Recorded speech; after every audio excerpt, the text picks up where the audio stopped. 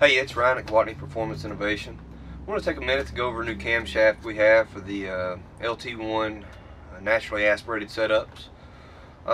Introducing our LT NFC, no fly cut cam. So we've been testing this camshaft a little bit over the last year. We couldn't be more happy with the results. Kind of surprised me actually with the kind of power it made. So this setup is kind of designed around milling the heads up to a maximum of 40 thousandths while running a 40 thousandths thick head gasket. You need to run the increased compression with this camshaft. It is large enough to need that increase in static compression. Our test car that ran this camshaft made 590s at the wheels on our dyno on E85, your basic supporting bolt-on mods.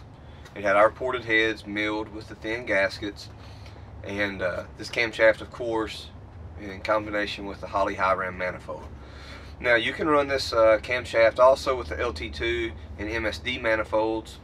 That's just going to draw the RPM curve back, 300 to 500 RPMs or so. 7,000 plus RPM is going to be where this thing really wants to be shifted, where it's set up to operate. It is a higher RPM camshaft. An awesome benefit though that we have with this camshaft that you lose with a lot of larger aggressive camshafts: A, we've got piston to valve clearance to increase the compression and not have to fly cut.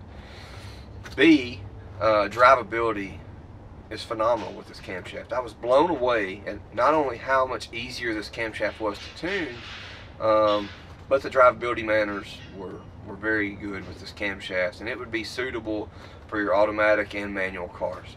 The auto cars will certainly require a large converter to get the RPMs in the power curve where this camshaft makes power. But this thing's silky smooth in comparison to some large radical camshafts, and it doesn't give up much power